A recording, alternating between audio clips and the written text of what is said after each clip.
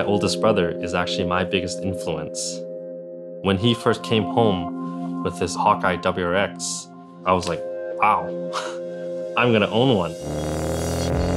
I was mainly inspired by a white track prepped STI. It was one of the most vivid memories I have of any kind of sports car.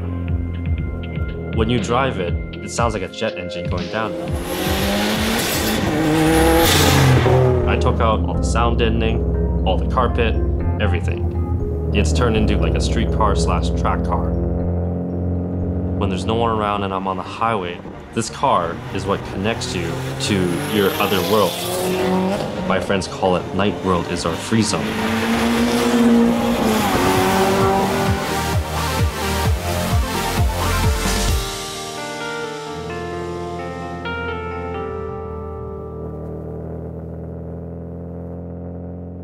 There was at one point where I wanted to do more to my car, and I started buying a lot of parts for it. $12,000 into debt.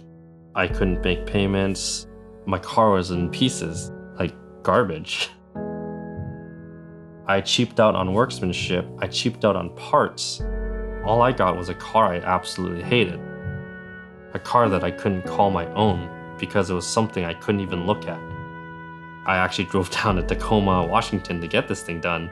My engine blew up. I had to take a bus back home at 3 a.m. in the morning. That was the most depressing thing I've ever done. I was actually laying in bed trying to sleep, thinking to myself, I've already spent all my money on this, and then it's broken again. Okay, I'm done. No more. I actually wanted to give up.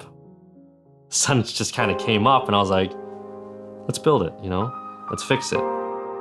This car has been with me all this time. It deserves better than being sold off or sitting in my garage.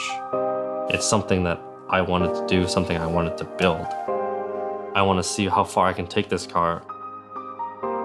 It is my world.